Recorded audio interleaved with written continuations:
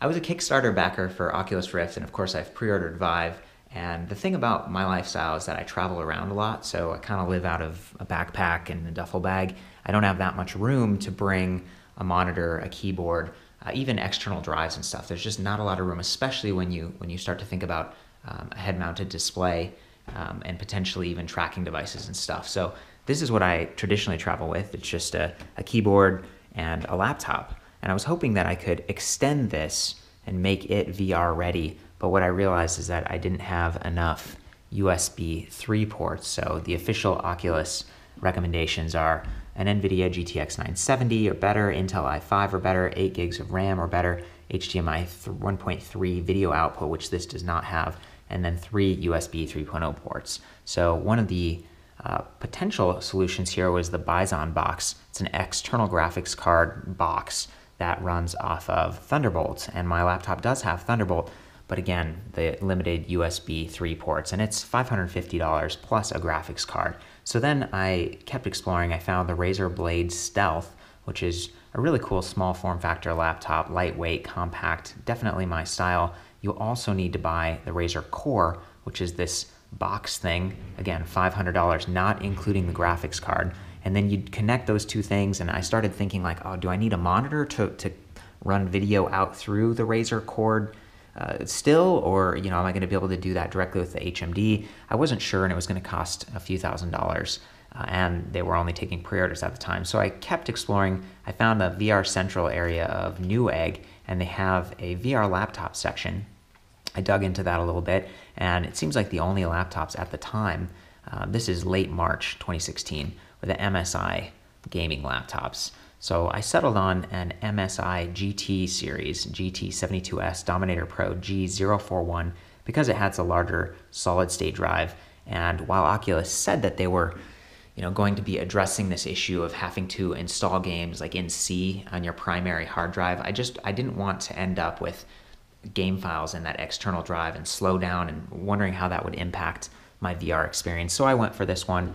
The MSRP is $34.69, which is not cheap, but I did sort by price. I found an open box model, and that's what I've got.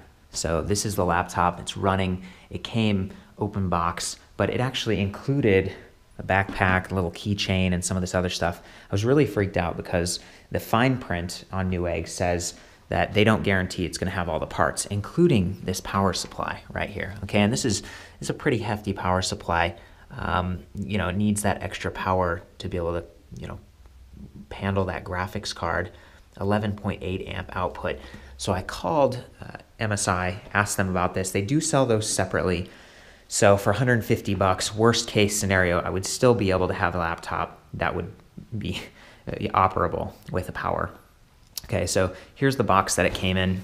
It's this big, standard brown box. Then inside there's the MSI 29th anniversary. Just have a Steam controller here because Valve is awesome. I love Steam. I'm excited about all VR, but I'm just getting really excited for how I'm going to interact with all this. The laptop backpack is awesome, but I wasn't sure that was going to come, so I got this Urban Factory case, and the crappy thing is it's not quite large enough to fit the laptop, so that's kind of a waste. I would recommend that you not buy that if you're going for a similar solution yourself. It doesn't quite fit, and it's pretty solid around the edges. It's almost like reinforced heavy-duty plastic or maybe even some metal in there. I did get the sealed package with all of the instructions, the DVD manual, and I did go through and reinstall the drivers and even some of the software that was included because my audio was not working quite right.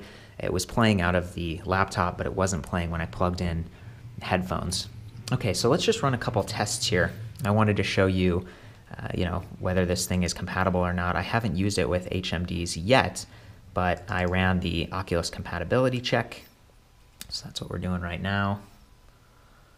It's just checking graphics card, operating system, USB ports, and it says, yep, congratulations, you're ready for Rift. So that's awesome, but it wasn't quite as reassuring as I was hoping, given that I've spent a ton of money.